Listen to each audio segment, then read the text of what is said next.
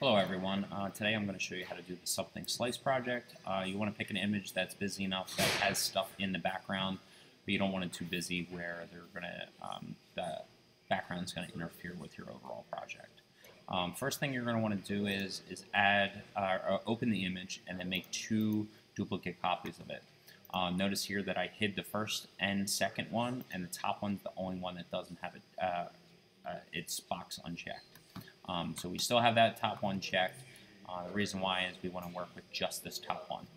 We're going to add a layer mask onto it and then click on the layer mask. That's going to allow us to hide away some of this.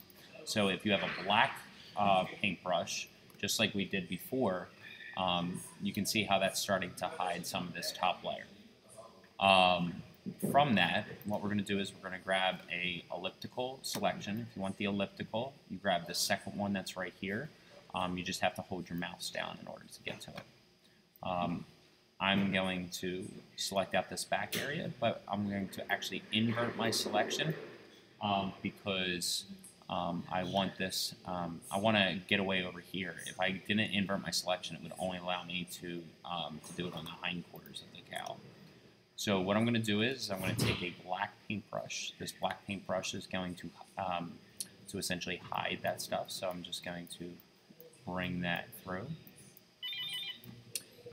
From bringing that through, that's going to allow me to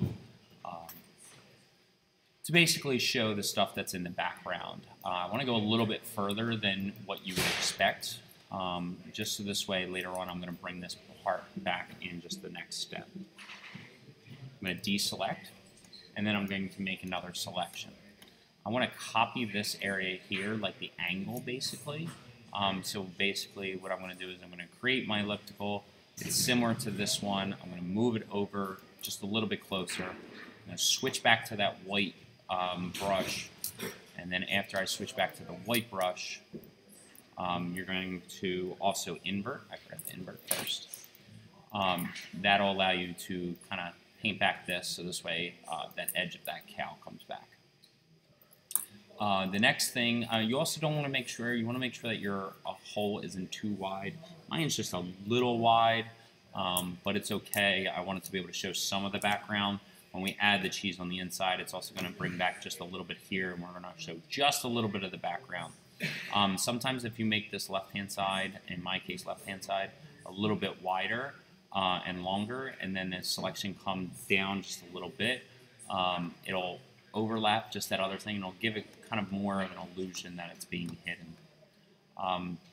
But what you can do is you can just keep playing with this if you need to. Basically hide more of a selection, so this way we can fade this out appropriately later. I'm going to leave the top of that cow. Most of it's going to come back anyway when I bring this bottom layer back. Okay. The next thing I can do is I can actually work on copying the background now. You'll see that everything looks like it's back to normal. But what I'm going to do is I'm going to grab my clone tool that we learned in the last assignment. Actually, before I do that, I'm going to bring down a guide and see how that gets me that nice horizon line. I'm going to use that in order to make sure that I'm staying on that nice horizon line that's there. So I'm going to grab the clone tool back. I'm going to do my marker right over here, right on that line, right on that vertical right there, just so I can make sure that I'm copying that. Over here, I don't want to click, but I can hold Option, but I don't want to click my mouse. But that will just basically allow me to see where I need to be on that line, and now I can start clicking away, so this way I can start copying from there. So now you can start to see that my cow is starting to have a big giant hole in it. Also that I have a nice blend between the original background and the new one. Up here I don't like this line that's right here, so I'm going to go back to the mask that's up here. I'm going to grab the brush, I'm going to bring the opacity way down, maybe to about 20%. Black brush, basically I'm just going to use that and to kind of fade that sharp line that was created from there. And that will give you a little bit of a blend. Now the next step is I'm going to make sure I click on this top layer here because I want to place in my object that I want to put inside the cow. I chose to do a slice of cheese, actually a block of Swiss cheese rather. So I'm going to go up to File and then Place. I'm going to find my cheese that I downloaded, and I'm going to make it just large enough to cover the cow.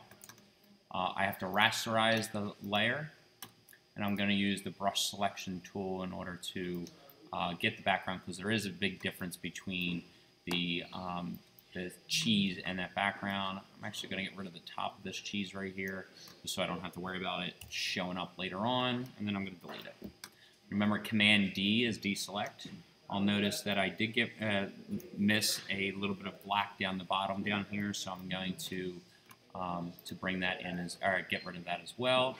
One more thing, I'm going to grab just an eraser. I kind of hate the edge of this, and every time I go to do this, that winds up showing up in the project. So I want to get rid of that now. Next thing I'm going to do is I'm actually going to turn this in like this, 90-degree turn, because I want it kind of the same size of that cow. I want to bring this in just a little bit, so this way when I do put this below, it's going to be hidden. Always make sure your object that you're putting in is smaller before we do this next step, because when you go to do it, we want it a little bit smaller, so this way when we do the perspective, to actually place it in, because right now it looks like it's just sitting on top. When we go to do the perspective tool, we hold down this and we select the perspective tool down here. So this way when I start bringing this in, you'll notice that it does shrink a little bit as we're turning it. If I don't make this a little bit larger ahead of time, it is going to cause you a little bit of trouble. You can fit this in afterwards, so this way it fits all the way in the way that you want. After you're done doing that, we are going to do 2 more things, and then we are completely done.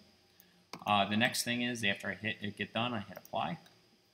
You can see that that's there, but it still looks like it's sitting on top. So we're actually going to move this below that layer. And see how now we get that nice sharp edge. We can also move this around a little bit if we have to, make it bigger, smaller, whatever it may be. And now I'm going to add one more mask. It's going to be on this cheese. The reason being is I want to get rid of the extra stuff that we don't need. So again, I'm going to grab my black brush, make sure I'm clicked on the layer mask, and that'll allow me to hide it. I still have my opacity down from earlier, so I'm going to put that all the way back up. And that'll allow me to cut this away, make it nice and round, because the cow has kind of a rounder body. I'm going to leave it a little flat down the bottom, because on the bottom of the cow it is a little flat down there. Now the last little bits that I can do just for kind of fun, there's what's known as the burn tool right above the clone tool. I can click the original image here, and what I can do is I can add kind of a little bit of a shadow here just by clicking and dragging. That'll make that object look like it's sitting in just a little bit, kind of grab the edges a little bit so they are not as bright, because this is the inside. Now that it's a little bit darker, it looks like it's sitting in there a lot better. And that's about it. So you just kind of play with the project until it looks cool. After you're done, make sure that you go up to File. I like to save my history with my document. I hit, you'll have to hit yes, but File, Save As. Remember, you should be naming your assignments after the projects themselves. So this is Media Assignment number 8, something sliced. After you save it, you need to go to File, Export. We're going to export it as a JPEG. We're going to leave everything here the same. We hit Export. I'm saving mine in a specific folder so I can find them later. Save. And then you upload that JPEG and you are done. Let me know if you have any questions.